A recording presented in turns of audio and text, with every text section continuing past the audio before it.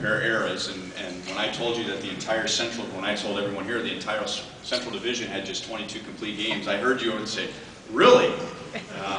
And it's tough to compare because there's more sensitivity to certain things, and that's just not a statistic that really seems to be that important. But back in your day, when you got that ball, and I know Denny Matthews has said this so many times on radio broadcasts, is you guys had that mentality that was your ball and your game, and the manager pretty much had to come out with a crowbar to get that ball away from you and take you out of the game. Well, I definitely think so. Everybody here knows the game has changed, especially as far as pitching. I mean, Luke and I talked a little bit. He's a little bit from the old school in the young body, because when he was going through college and everything else, he did a lot of throwing. And, you know, in our day, we did a lot of running and throwing. You know, we had to keep our legs strong to pitch and hopefully, you know, keep your arm in shape.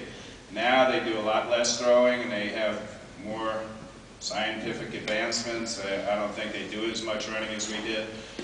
But, you know, now they have people making a lot of money being relief pitchers. When I first came up, especially through the minor leagues, the starters were the better ones and the relievers were the ones that couldn't be the starters, but it's totally different now where in the minor leagues they actually try to groom players to be relief pitchers.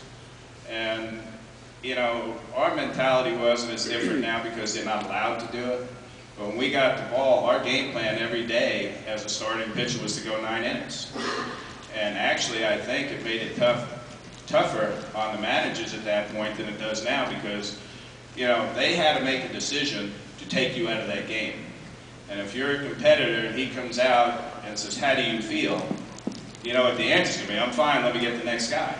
Where now it's a little bit different, where they have relief specialists that if a pitcher, you know, gets a certain number of pitches, he's getting a little bit tired, they have somebody that they're expecting to put in the 7th or put in the 8th, and obviously you have a closer. So actually, to manage, I mean, you got to know your pitchers. But I think it's more dictated now as far as what you're going to do game to game.